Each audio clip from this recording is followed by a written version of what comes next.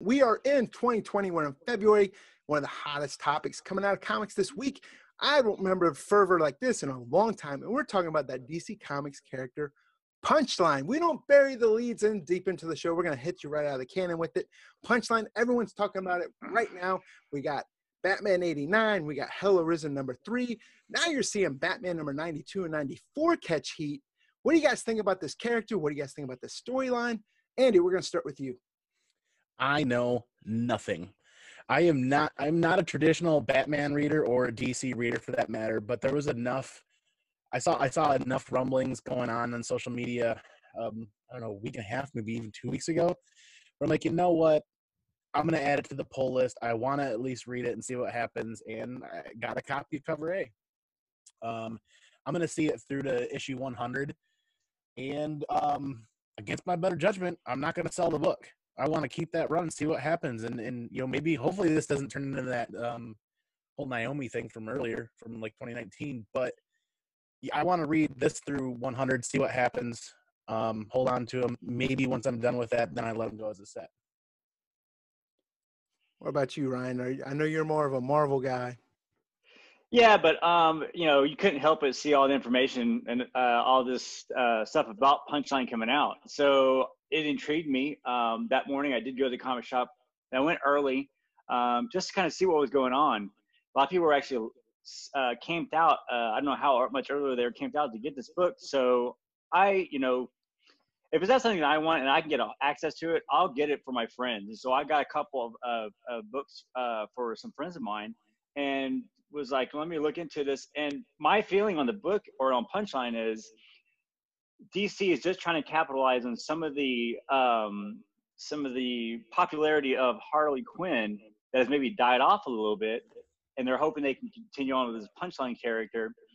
And I don't think it's going to be. I think it's going to be something that's short-lived. I don't think it'll go for a real long time.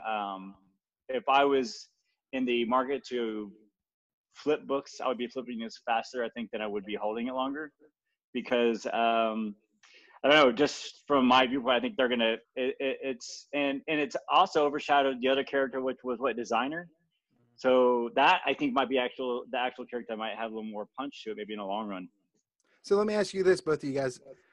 When you went to did you go to one comic book store? Did you go to multiple comic book stores? And were they cover price, or did you see them marked up, or were they just completely out? Or we're hearing stories up and down the narrative for it.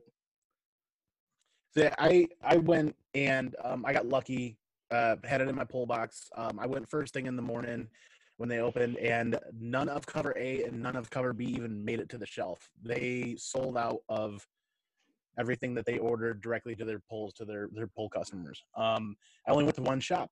I only frequent one shop. There's another shop in my town, but that shop will take copies off his shelf and put them in the back when he hears stuff like this. So I guarantee you, if I went to that shop, there'd be nothing on the shelf.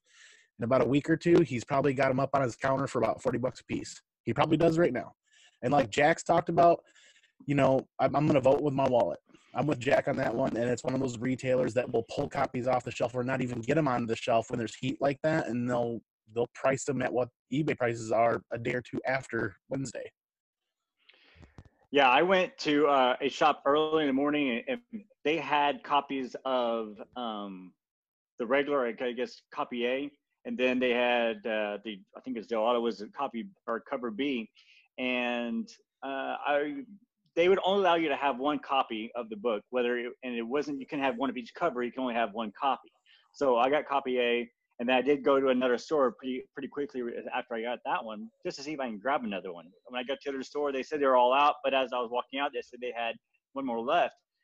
And they did sell it at Cover, but there were a lot of stores in it that I anticipated sold it for more. Last week, whenever there was a big deal with the Scotty Young Venom cover, one of the local LCSs here that opens an hour later than everyone else saw the excitement and jacked up the price on it after he saw everything was excitement on it. So I don't frequent that guy anymore, but I know he probably jacked up the price. Jack, what do you think about all this? I think it's impossible to ignore. It's been maybe the most interesting topic that's been going on in the last couple weeks. I don't love the prices the book's going for, just as like almost a big brother to the collecting community. I want to be like, don't spend $30 on a book that you really don't know. It could be the $100 book, right? It could be this. She could be this next big thing, but we're like 2 weeks into her existence. And so it's so early for people to make these kinds of moves. And I hate to see the FOMO that sets in where people have to rush and pay those prices. At the same point, we like to say, buy what you like. So who am I to judge what someone else is willing to buy? And at the end of the day, the excitement in the hobby is something that I enjoy. It's cool to me when like Ryan talks about the line outside the LCS in the morning. I frequent a very busy LCS, and it's the same way, right? Where it's like, they'll have people coming in and out on a Wednesday. It stays pretty busy, but then you have those certain Wednesdays where like the line is there and people, all the flippers are out. And the cynical comic people will complain about that, but I enjoy it. I think that gives that kind of energy. I think the interesting thing is really how DC Comics handled this, because you mentioned 92 and 94 also being hot. There's been so much of a miscommunication about what like is the first appearance. We just today had panels leak that indicate that Hell Arisen 3 is indeed going to be like a full appearance. Previously, some comments that James Tynion made us believe that 92 was. This really muddied the waters about what issues retailers needed to be kind of stocking up on. And anytime retailers run short, that's when you're going to start to see the games with people raising prices and things like that. But either way, it's been exciting. I would like to see DC handle it better. I'd like to see a little less FOMO in the community, but I think these things are good to kind of like give that shot in the arm that we need. And hey, it's something cool to talk about. Do we know a print run for this book yet? No, Huge. but like 100,000. Yeah, And the it last seems- they ones sold were out like sales that. figures were Crazy. average around 75 to 80. So this will probably see an increase. Yeah. Wow. So the secondary market's probably the one that's going to have the hit, because if the comics, the LCS is sell out, it's going to flood the secondary market, and that's probably where I think that's why I said it's probably better to sell now than it is later, because there's going to be so much availability out there. Right, and that's why we've talked about on the channel before that reader buzz books are the best long-term holds, because if the book is hot from readers, it stays in collections. Versus if all of these books were bought by people hoping to make a profit, they're all going to eventually turn up on the market. So this character's popularity has to not stay where it is. It has to increase, or else you're going to start to see the dropping in price. Yeah, we've seen 89 stay kind of consistent with its value. Yeah. Wonder if the news coming out today and the panel shots coming out today affects that. I see it kind of lowering it, but I also see that's kind of keeping that value right now because the news cycle keeps being fresh with Punchline, where you're talking about the 92, the 94. You also got a new character, according to Tinian, coming in 92 as well, right? Yep. Yeah, the Unbroker. Yeah, I keep wanting to say Undertaker. Yeah. But I mean, the only thing I had to compare this to is Naomi from early last year. I just hope it doesn't become that huge bubble that bursts. I'd like to see this book. If it's going to keep some steam, it'll keep some steam. But it'd be nice to see something have, some backbone to it and not just fall flat and die out. Like, people were buying Naomi at inflated prices, and the next thing you know, what they spent it's worth half inside of like 2 weeks. If this 89 is going to be a $40 book or a $30 book, if it stays there for a while, that'd be great to see. yeah, me personally, I would never pay this much for this type of book. But like you said, buy what you like. It's your risk reward, right? So if you think it's going to be worth more, by all means, that's your money. No one tells you what to do with your money for your comic book collection. You do what you like. I'm just excited. When's the last time we've talked about a DC book in the speculation cycle? Right? And I think go ahead, Ryan. And wouldn't it be the writers kind of dictating this? If they keep that character in play, that's going to make the long-term popularity of that character in this book go for a while. Like Andy was saying, he wants to see that. He wants to see it keep going.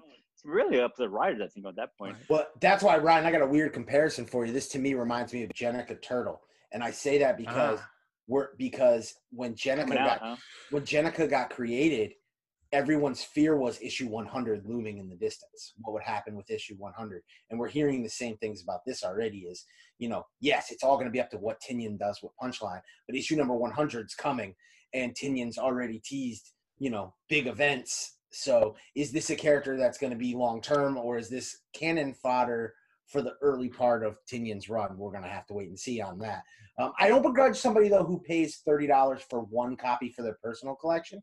I think do what you like. I think when I speak about somebody getting that FOMO, it's more about from a investment flipping perspective. But that buy-in at 30 or 35 or 40 is rough. You're going to need to turn 60, 70, $80. We just don't see that often from modern comics this quickly.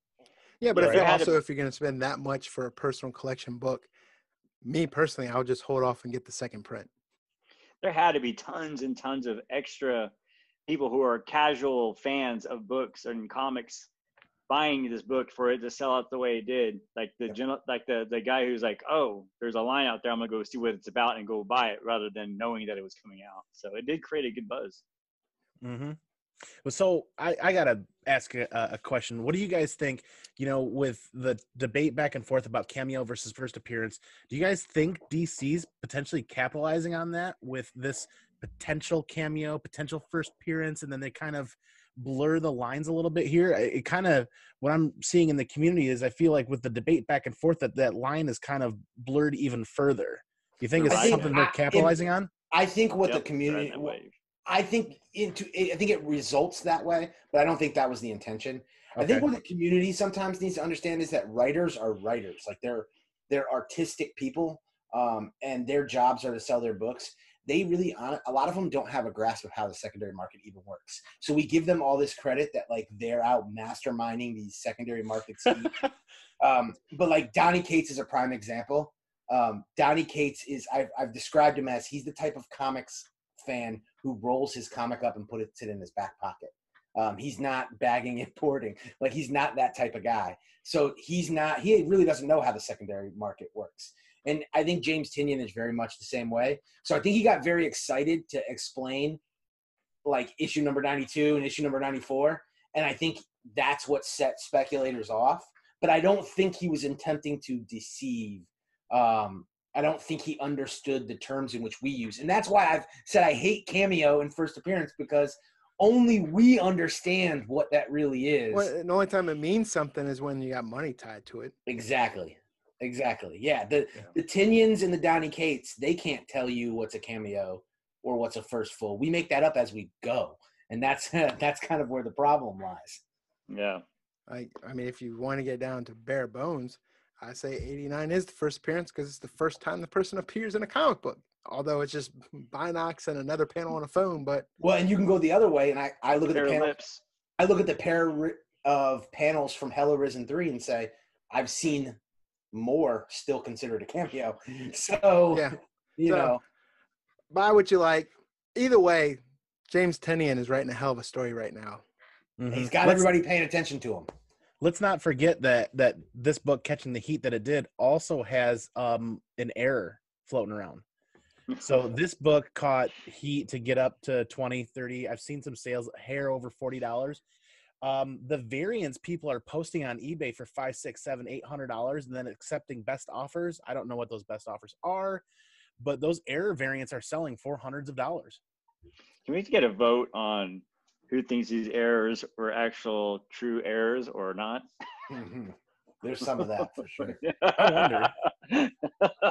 I wonder, but if you look at it, it's, well, yeah, I don't know, man. That's a whole nother topic for a whole nother show. Yeah.